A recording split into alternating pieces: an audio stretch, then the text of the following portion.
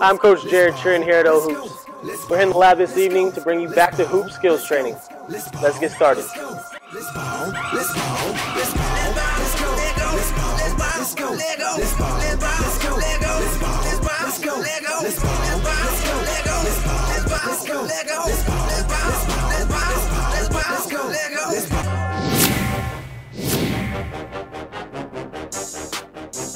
I'm here with Coach Nick Trapp this evening, lead skills trainer here at OHoops. We're going to work on some stationary ball handling.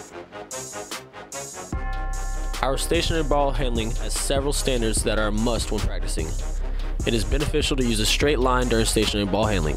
This forces you to stay squared up to the basket, which allows you to see everyone on the court at all times. Another standard is the game-ready position. Butt down, chest up is an athletic stance that is vital to establishing an edge on your defender. Leg circles help develop hand strength, confidence, and ball control, all while emphasizing that game-ready position of having your butt down and chest up.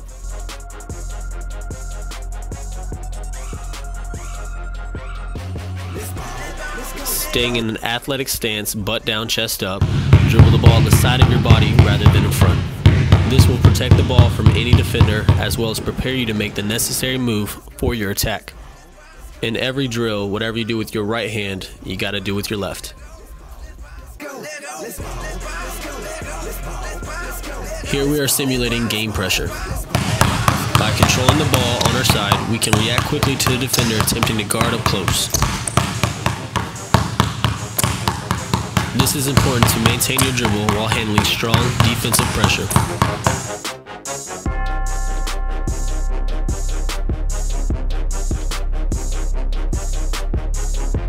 This crossover drill is designed to establish ball control.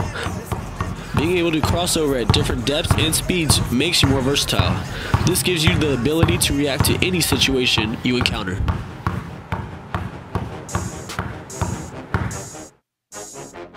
Here's our fundamental move between the legs. We start stationary and increase difficulty by shuffling our feet. Mastering fundamentals is the key to improvement. Developing the basic allows for advancement of your skills and ultimately your game.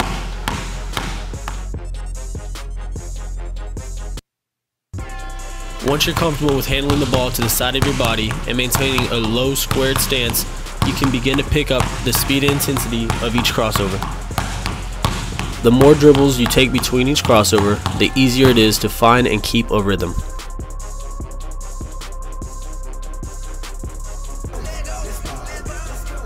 Here we started with 2 dribbles between each move.